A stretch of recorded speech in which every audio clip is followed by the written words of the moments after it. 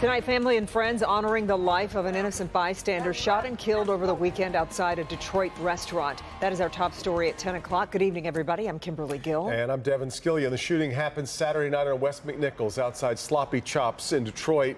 A group of individuals shooting at each other when one of those bullets ended up inside, striking and killing Alexandria Johnson. Pamela Osborne was at tonight's Vigil, and she's joins us with more on it. It's just heartbreaking, Pam. Yeah.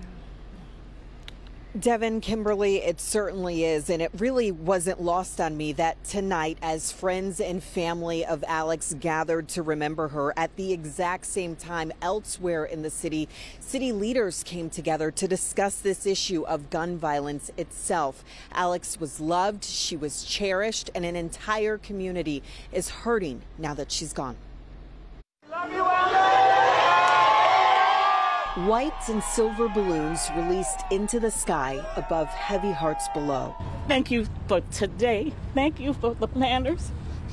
Thank you for thinking about us, thinking about Alex, because it helps to know that it's not just her family that's gonna miss her and love her. Thank you. Thank you so much. In her grief, Charlotte Johnson expressed gratitude for all of the people who turned out to remember her daughter, Alexandria. They say she was in the right place at the right time, doing the right thing when the wrong thing broke out. Alex was working her job at the Sloppy Chops restaurant Friday night on West McNichols when a group outside got into a gunfight. A stray bullet made its way into the restaurant, hitting Alex. You could just be at the wrong place at the wrong time and not even make it home at night. And that's just the most out of control thought that you can have leaving out your house, to think that you won't make it home. And no one should feel unsafe like that. Ashley Washington is fed up with the violence and heartbroken. It's a loss Rojanique Payne is still trying to process. Alex was the sweetest person that you would ever meet.